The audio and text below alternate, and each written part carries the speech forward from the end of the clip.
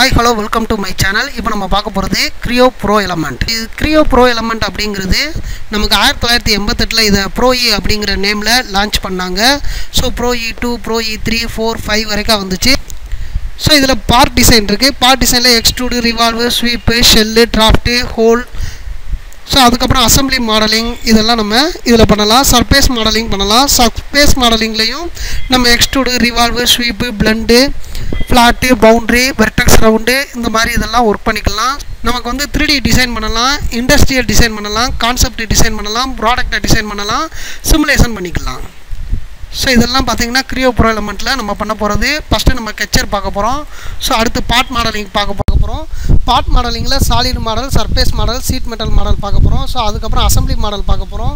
So இதில் வந்து mechanism பார்க்க போகிறோம், வெல்டிங் பார்க்க போகிறோம், அனிமேஷன் எப்படி பண்ணுறதுங்கிறது பார்க்க போகிறோம், டிராயிங் இதில் வந்து ஃபார்மேட் கிரியேஷன் பார்க்க போகிறோம், டெம்ப்ளேட்ஸ் கிரியேஷன் பார்க்க போகிறோம், சிமுலேஷன் பார்க்க போகிறோம். ஸோ Creo Pro Elementை நம்ம ஓப்பன் பண்ண உடனே நமக்கு இந்த மாதிரி தான் காட்டும். ஸோ இதில் ஃபைலு, ஹோம் ரெண்டு இது இருக்குது.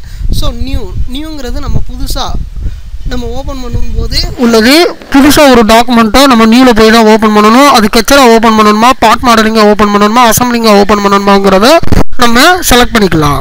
ஸோ அடுத்து பார்த்தீங்கன்னா நீங்கள் ஏற்கனவே ஒர்க் பண்ணி வச்சதை ஓப்பன் பண்ணுறதுக்கு இந்த ஓப்பன் அப்படிங்கிறதுல போய் நம்ம ஒர்க் பண்ணிக்கலாம். அடுத்து selected working directory. Select working டைரக்டரியில் நமக்கு எந்த ஃபோல்டரில் வந்து சேவ் பண்ணணும். இப்போ டெஸ்க்டாப்பில் பார்த்தீங்கன்னா நமக்கு நியூ ஃபோல்டர் ஒன்று போட்டு நமக்கு Creo இப்போ Creoன்னு வச்சுட்டு நான் ஓகே கொடுக்குறேன். ஸோ இனிமேல் இந்த ஃபோல்டரில் தான் நமக்கு சேவ் ஆகும்.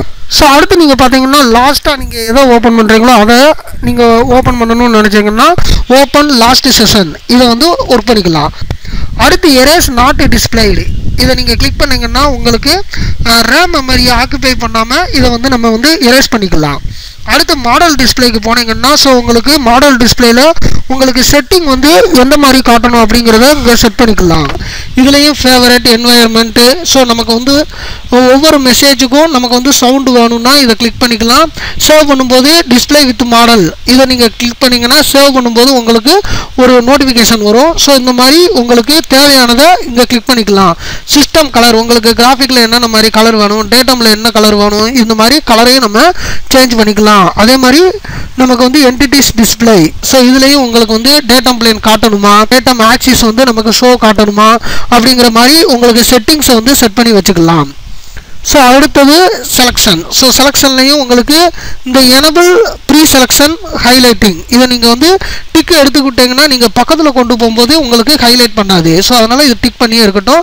அதே மாதிரி ஸ்கெட்சரில் உங்களுக்கு என்னென்ன மாதிரி வேணும், கன்ஸ்ட்ரெயினில் வந்து உங்களுக்கு ஹரிசாண்டல் வெர்டிகல்லாம் காட்டணுமா வேண்டாமாங்கிறத இதில் செட் பண்ணிக்கலாம். மேக்ஸிமம் இது எல்லாத்தையும் டிக் போட்டு வச்சுருங்க. இதே மாதிரி அசம்பிளி ஒவ்வொரு செட்டிங்ஸ்லையும் நம்ம போய் ஷீட் மெட்டல் எப்படி இருக்குங்கிறத நம்ம வந்து செட் பண்ணி வச்சுக்கலாம். அடுத்து நம்ம பார்த்தீங்கன்னா கஸ்டம் ரிப்பன் இருக்கும். ஸோ இதுலேயும் நமக்கு வந்து கஸ்டமைஸ் பண்ணிக்கலாம். நமக்கு ஹோம் டேட்டா செட்டிங். ஸோ ஹோமில் என்னென்ன இருக்குது, டேட்டாலாம் நமக்கு நியூ ஓப்பன் இப்போ கொஞ்சம் நேரத்துக்கு முன்னாடி பார்த்தது ஃபுல்லாக இருக்கும். ஸோ இது எக்ஸ்ட்ராவாக ஏதாவது வேணும்னா இதில் நம்ம ஆட் பண்ணிக்கலாம். இதை செலக்ட் பண்ணிவிட்டு ஆடுன்னு கொடுத்தீங்கன்னா எக்ஸ்ட்ராவாக உள்ளது ஆட் ஆயிரும். அதே மாதிரி வேண்டாம்னாலும் ரிமூவ் பண்ணிக்கலாம். ஸோ அடுத்தது பார்த்தீங்கன்னா கான்ஃபிகரேஷன் எடிட்டர். ஸோ கான்ஃபிகரேஷன் எடிட்டரில் உங்களுக்கு வந்து என்ன மாதிரி யூனிட்ஸ் வேணும், யூனிட்ஸ் per இன்ச்சில் வேணுமா, எம்எம்ல வேணுமாங்கிறத செட் பண்ணிக்கலாம். அதே மாதிரி மாஸ் வேல்யூ எவ்வளோ இருக்கணுங்கிறதையும் நம்ம செட் பண்ணிக்கலாம். இந்த மாதிரி டிஃபால்ட்டாக நமக்கு என்னென்ன வேணுங்கிறத இந்த செட்டிங்கில் போய் நம்ம செட் பண்ணிக்கலாம்.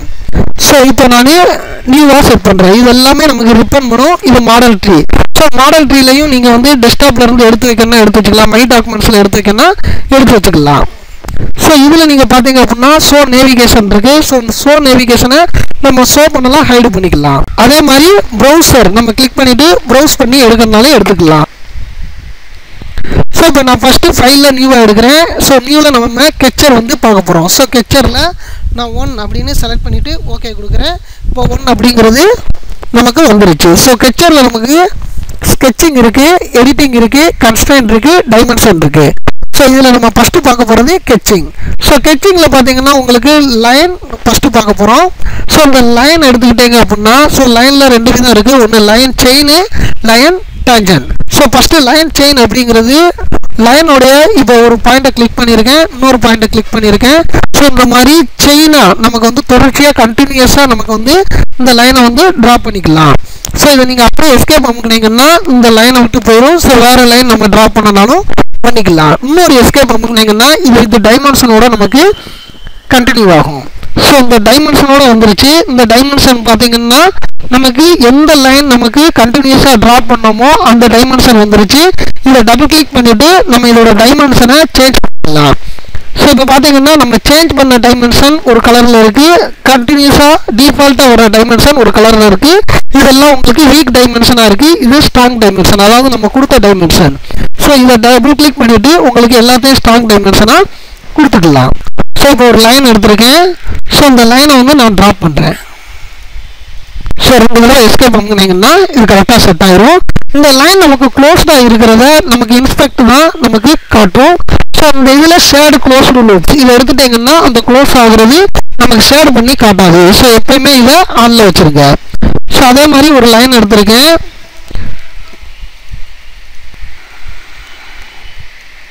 ஸோ இதுக்கு பக்கத்தில் நான் எஸ்கேப் பண்ணிக்கிட்டேன். ஸோ இப்போ பார்த்தீங்கன்னா உங்களுக்கு ரெட் கலரில் காட்டும். ஸோ இதில் பார்த்தீங்கன்னா இந்த ஹைலைட் ஓப்பன் எண்ட்ஸ் இதை நீங்கள் எடுத்து விட்டிங்கன்னா இந்த ரெட் கலரில் நமக்கு காட்டாது. ஸோ இந்த மாதிரி நமக்கு க்ளோஸ்டாக இருக்கா இல்லையா அப்படிங்கிறத இதை வச்சு நம்ம அனலைஸ் பண்ணிக்கலாம். ஸோ இதுதான் லைன். இதுக்கு அடுத்து இருக்கிறது பார்த்தீங்க அப்படின்னா டேஞ்சன் லைன். ஸோ டேஞ்சன் லைன் அப்படிங்கிறது 2 டேஞ்சன். இப்போ நான் ஒரு சர்க்கிளை ட்ரா பண்ணியிருக்கேன், இன்னொரு சர்க்கிளை ட்ரா பண்ணியிருக்கேன். ஸோ இந்த ரெண்டையும் நம்ம டேஞ்சன் லைனை வச்சு இப்போ ஃபஸ்ட்டு இங்கே ஒரு கிளிக் பண்ணியிருக்கேன், இங்கே ஒரு கிளிக் பண்ணியிருக்கேன். ஸோ இதில் டி அப்படின்னு காட்டுறது டேஞ்சன் லைன். ஸோ லைன் எடுத்திருக்கேன், இந்த சர்க்கிளில் ஒரு செலக்ட் பண்ணியிருக்கேன், இந்த சர்க்கிளில் ஒரு செலக்ட் பண்ணியிருக்கேன். ஸோ டி அப்படின்னு நமக்கு டேஞ்சன் லைனாக காட்டுது. ஸோ லைன்கிறது நம்ம சாதாரணமாக ட்ரா பண்ணுறது, டேஞ்சன் லைன்கிறது 2 டேஞ்சனை நமக்கு இணைக்கக்கூடியது. அடுத்து பார்த்தீங்கன்னா நம்ம பார்க்க போகிறது ரெக்டாங்கிள். ரெக்டாங்கிளில் 4 டைப்ஸ் ஆஃப் ரெக்டாங்கிள் இருக்குது. So first corner rectangle. So corner rectangle அப்படிங்கிறது இப்போ ஃபஸ்ட்டு கார்னர் செலக்ட் பண்ணியிருக்கேன், செகண்ட் கார்னர் செலக்ட் பண்ணியிருக்கேன். ஸோ இந்த மாதிரி ஒரு ரெக்டாங்கிளை ட்ரா பண்ணிக்கலாம். நீங்கள் எஸ்கேப் பண்ணிங்கன்னா இது வந்து மறுபடியும் டைமென்ஷனோட செட் ஆயிரும். ஸோ இப்போ ரெக்டாங்கிள் எடுத்திருக்கேன். நமக்கு ஃபஸ்ட்டு கார்னர் செகண்ட் கார்னர் வேணும்னா இந்த ரெக்டாங்கிள் எடுத்துருக்கலாம். அதே இது நமக்கு ஸ்லாண்டர்ட் ரெக்டாங்கிளில் இப்போ நான் ஸ்லாண்டடாக வரைகிறேன். ஸோ ஸ்லாண்டடாக செட் பண்ணிவிட்டு நான் கிளிக் பண்ணேன். அதாவது ரெக்டாங்கிள் நமக்கு வந்து ஹரிசாண்டலாவோ வெர்டிகலாவோ வேணும்னா இதை செட் பண்ணிக்கலாம். ஸ்லாண்டடாக பேப்பராக நமக்கு வேணும்னா ஸ்லாண்டர் ரெக்டாங்கிளை எடுத்துக்கலாம். அதே மாதிரி சென்டர் ரெக்டாங்கிள் அப்படிங்கிறது நான் கிளிக் பண்ணிவிட்டு இதோட சென்டர் பாயிண்ட்டை பேஸ் பண்ணி நமக்கு வந்து ரெக்டாங்கிள் செட் ஆகும். ஸோ அடுத்தது பேரலோகிராம். ஸோ ரெக்டாங்கிளுக்கு நமக்கு வந்து எந்த ஆங்கிளில் நமக்கு பேரலோகிராம் வேணுமோ ஸோ அதுக்கு தகுந்த மாதிரி நமக்கு பேரலாக இந்த ரெக்டாங்கிளை ட்ரா பண்ணிக்கலாம். ஸோ இந்த மாதிரி 4 டைப்ஸ் ஆஃப் ரெக்டாங்கிளையும் யூஸ் பண்ணிக்கலாம். அடுத்தது circle, centre and point circle. So இதை நீங்கள் கிளிக் பண்ணிங்கன்னா சென்டர் பாயிண்ட் ஒன்று கொடுத்துருக்கோம். ஸோ ஒரு சர்க்கிளை ட்ரா பண்ணியிருக்கோம். இப்போ எஸ்கேப் அமைக்கிட்டு இதோட டைமென்ஷனை நம்ம டபுள் கிளிக் பண்ணிவிட்டு சேஞ்ச் பண்ணிக்கலாம்.